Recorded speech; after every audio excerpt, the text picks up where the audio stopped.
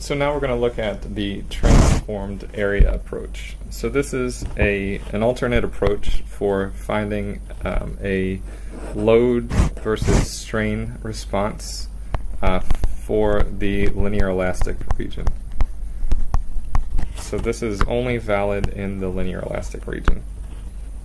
So what we do is we'll start with our equilibrium expression. So we'll have our concrete load plus our steel load equal to our total load.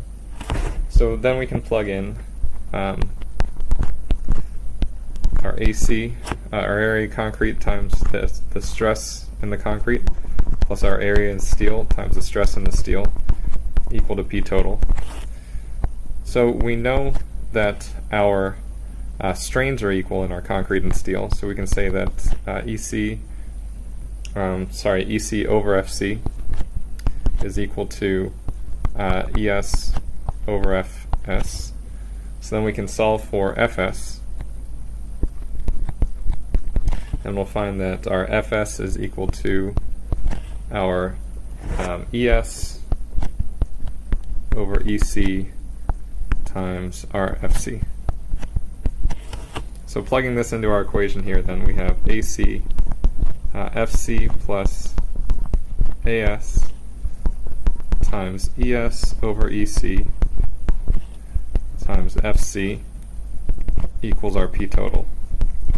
So we can then define our modular ratio equal to ES over EC, plug that into our expression and factor out our FC, and we'll get AC plus N times AS times FC equals our P total.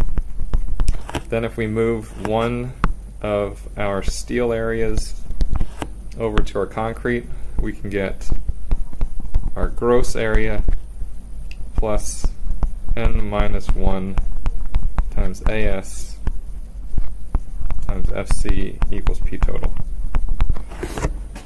So what we're essentially doing, and sorry, this is the transformed area.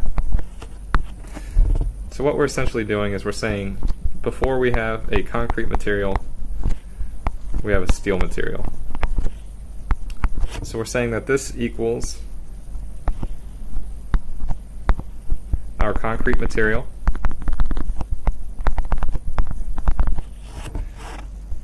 plus a transformed area or an equivalent area of our steel material, which will give us our final transformed section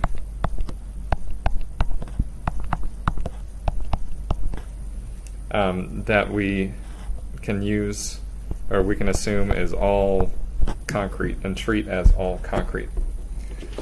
So if we plug in our relationship for FC using Hooke's law, and we can find that our transformed area times our modulus times the strain in our section equals our total load. And this is a straightforward expression that we can use then to find our strain load response, assuming once again that we have linear elastic behavior in both materials.